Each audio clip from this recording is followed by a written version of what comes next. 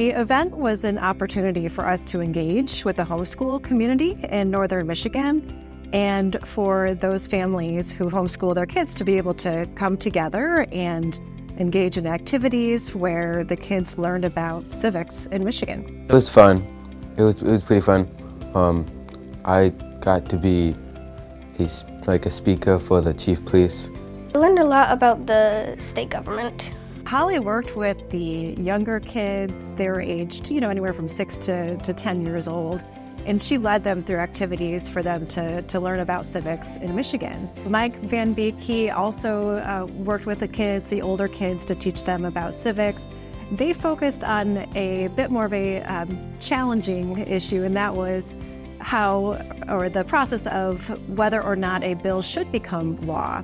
So they took on the role of legislators and were divided into groups, and they were actually given an actual bill type scenario and had to debate whether or not that bill should become law. I think it was a really nice opportunity to meet other families. Not all of them are close. We're like 3 hours apart, some of us. But it is nice to see other families and see all the different aged children and how well they can get along. Homeschooling doesn't make you an alien.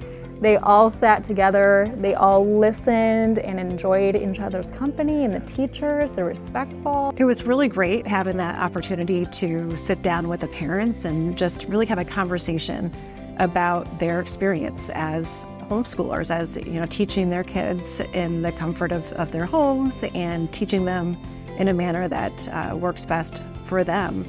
They were able to share some of their challenges, and we talked about different types of education policies that might benefit them or those that might actually hinder their ability to teach their kids as they best see fit.